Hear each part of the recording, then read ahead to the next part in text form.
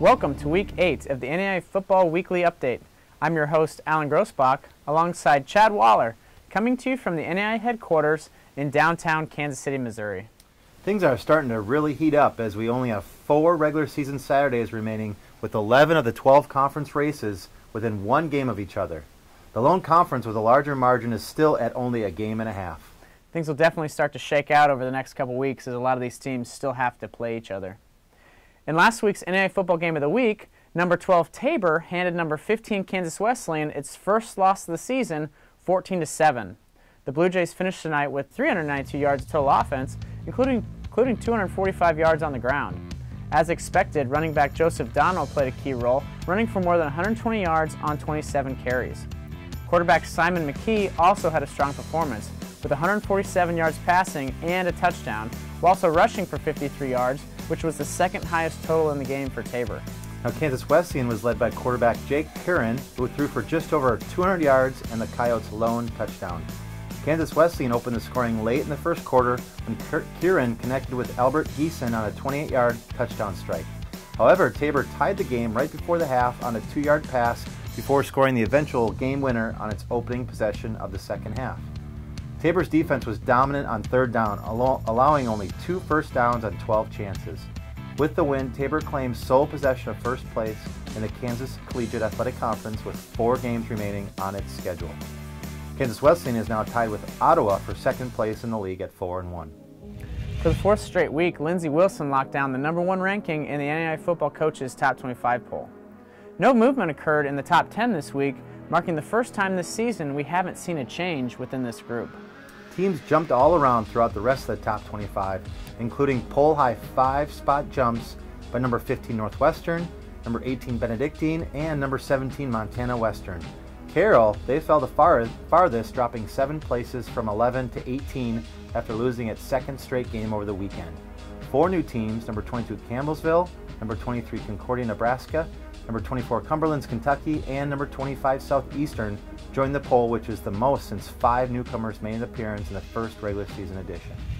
We started to look back at last week with arguably one of the biggest rivalries in NAIA football, and that was number 2 Southern Oregon downing number 11 Carroll 28-27 in an overtime thriller.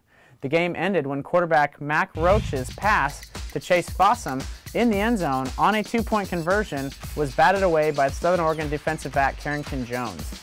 The Raiders had 4 individuals attempt at least 1 pass in the game, led by Tanner Tronsons, who threw for 235 yards. Tailback Sean Toe was also important for Southern Oregon, carrying the ball 14 times for 60 yards and 2 touchdowns, including what proved to be the game winner in overtime. With the win, Southern Oregon improves to 5-1 in the Frontier Conference and remains in a first-place tie with Montana Tech. At 3-3, Carroll is off to its worst start since 1999. The Saints entered the year with 14 titles in the last 15 years, conference titles that is, and they have a long road ahead if they want to make it 15 of 16. In the surprise of the weekend, unranked Dakota State, who's under 500, down number 25 Dickinson State 54-21. The win for the Trojans not only halted the Blue Hawks' 5-game winning streak, but it's the program's first victory over a nationally ranked team in more than a decade. Now, Dakota State, they racked up 452 yards of total offense, including a season-high 210 yards rushing by tailback Robert Johnson. He also scored a touchdown in the contest. The Trojans' defense forced 5 Dickinson State turnovers, including 3 interceptions. Linebacker Ben Kulos tallied a game-high 20 tackles, including 3 tackles for loss. He also had one of the 3 interceptions en route to National Defensive Player of the Week honors. Despite the loss, Dickinson State maintains its first-place position in the North Star Athletic Association. The Blue Hawks lead second place Mayville State by a 1/2 game. A couple other notable scores over the weekend were number 1 Lindsey Wilson beating number 18 Faulkner 24-19, number 3 Morningside knocking off number 17 Dakota Wesleyan 76-20, and lastly number 14 St. Xavier down number 25 St. Ambrose 27-10. A top 10 matchup in the Mid-South Conference was chosen as this week's NAIA Football Game of the Week, as our previously mentioned top-ranked Lindsey Wilson travels to number 8 Reinhardt. Kickoff is slated for 12 p.m. Eastern Time in Georgia. Like we mentioned earlier, Lindsey Wilson has locked down the number 1 ranking for 4 consecutive weeks.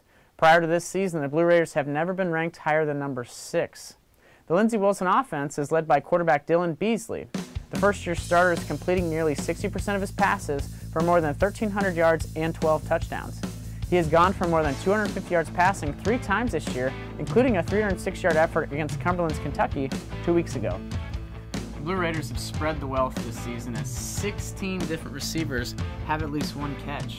Parmetric Ross is the team leader in receiving yards with 266 yards on 11 catches, including 4 touchdowns. Defensively, Lindsey Wilson is holding opponents to only 15.2 points per game, which is 7th in the NAIA. Linebacker Michael Brooks keys the defense. He leads the team with 47 tackles, including 6 tackles for loss. Now, Reinhardt is also enjoying its best season in program history. The Eagles' number 8 ranking is the highest in program history and the first ever top 10 mark for the club. Reinhardt features arguably the best rushing attack in the NAIA as it leads the nation in total rushing with nearly 2,600 yards and rushing offense per game with a better than 350 yards per game average. Running backs Nigel Curtis and LJ Stegall are the workhorses of the offense. Curtis leads the team with 96 carries, 568 yards, and 12 touchdowns, followed by Stegall with 62 carries for 504 yards and 4 scores. Quarterback Ryan Thompson is efficient. He has completed nearly 67% of his throws for 1,095 yards and 8 touchdowns. Most importantly, he rarely turns the ball over with only 2 interceptions on the year. On defense, the Eagles are allowing 19.4 points and over 373 yards per game. Defensive lineman Javier Dyer is having a strong season with 9.5 tackles for loss, including a team-best 5.5 sacks. Jacob Gross is a team leader in tackles with 58.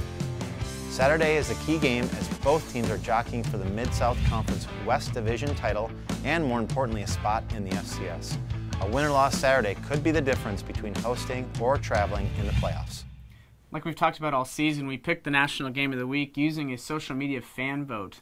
Graphics are posted on Facebook and Instagram no later than 6 p.m. Central Time on Mondays, and that poll remains open until 10 a.m. on Tuesdays, so I ask you to get out there and vote when we post those polls. And lastly, I'd like to remind everyone about our weekly Periscope Q&A session. Please submit your questions to me through our NAI_news Twitter account or live during the broadcast.